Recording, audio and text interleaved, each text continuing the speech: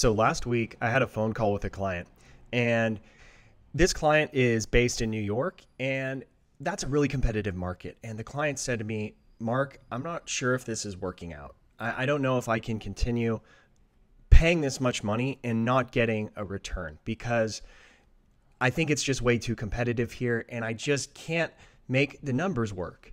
And so whenever a client says that to me, my brain goes into overdrive because I never like losing clients. But look, at the end of the day, it does happen. Fortunately, we gain more than we lose, and we have really since we started. But of course, the more clients you get, the more you lose. And so I really started thinking about his issue. And the first thing I like to analyze is, okay, let's step outside of his ad account and let's kind of figure out what his business offers, what are his services, more importantly, what sort of vehicles. And so this operator had sedans and SUVs, and then he had two sprinters as well. And so what we were doing at the time in Google Ads is we had a campaign for him, and it was targeting black car work.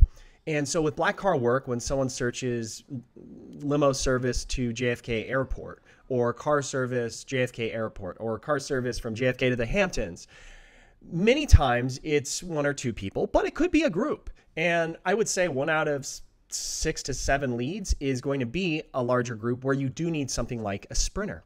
And so I got to thinking, well, if all we're targeting is for black car, sedan, and SUV, and this client is based in New York, well, that's really the most competitive market for sedans and SUVs, for black car. Why aren't we allocating some of that budget to sprinter only work?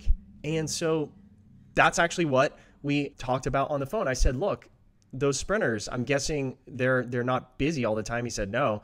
And I said, well, what's your average ticket on your sprinters? And he said, it's probably $500 or $600 on average, but many jobs can be, there's many multi-day jobs sometimes. That can be thousands of dollars. And it doesn't take very many of those to make a really good return on your ad spend. And so I said, maybe we are making a mistake. And I see this mistake a lot, and it's misallocation of ad spend. And I have to say, in this instance, I would blame myself for not seeing this sooner. And I'm usually pretty good at this. And that's typically why people come to Limo Marketer. It's not because we're very good at Google Ads, which we're pretty good, but it's because of the industry expertise. And so if you look in your business, if you're running ads on really any platform, you need to think about how you're allocating your ad spend. So on Google Ads, at the campaign level, that's where you set your spend.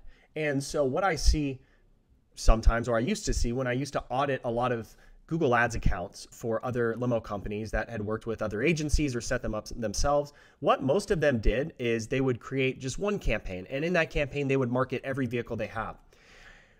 That's just not a good way to do it, right? Because why would you allocate the same amount of money? And really, it's not the same because unfortunately with Google Ads, it's kind of like winner take all. So for instance, if you have ad groups that are related or ads related to airport car service or airport limo service or something like that, many times a few keywords can eat up most of the budget of a whole campaign. So just because you have keywords for sprinters, for stretch limos, for party buses, they might not get a lot of love. And so what I recommend doing, and for all of you watching this, if you are doing any sort of online advertising, be very careful about how you allocate your spend. Because I would say it's probably the biggest lever you have when you're doing paid advertising is how much money do I want to dedicate to each vehicle? Now, look, many times this is going to vary throughout the year, right? Maybe some months you're just slammed. Your sprinters are super busy, or you have other vehicles that are busy, and then you can pause, that campaign if you're super booked up. Completely doable. But you really want to be strategic about how you spend your ad spend. And typically when we onboard a new client, we're finding out what sort of vehicles do they have, and would they be okay with us marketing whatever we think is going to drive the greatest return? And most oftentimes they say yes. Yes, do whatever you think is best based on your knowledge of Google Ads, based on your market knowledge. So what we did is we created a campaign just for sprinters, and we divided up the budget. We did half to sprinter, half to black car.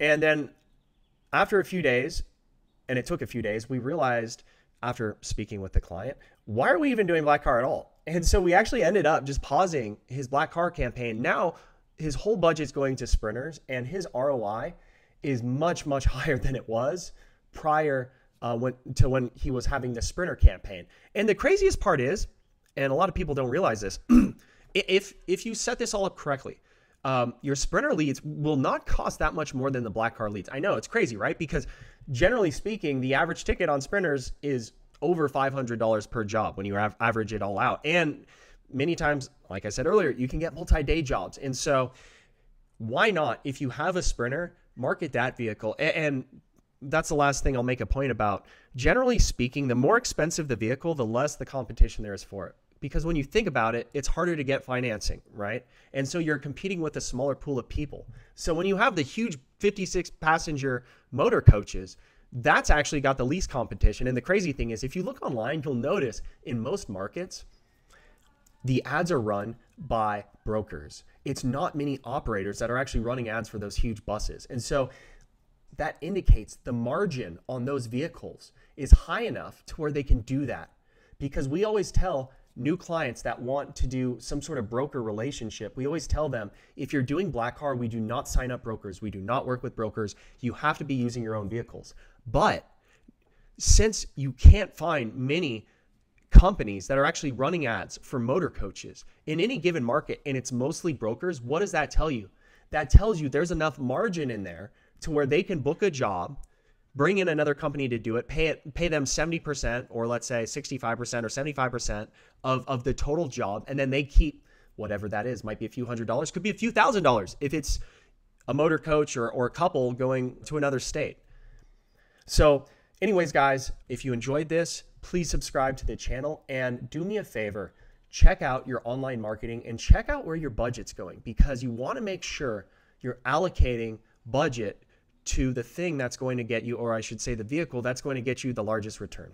Thanks for watching, guys, and I'll see you on next week's video.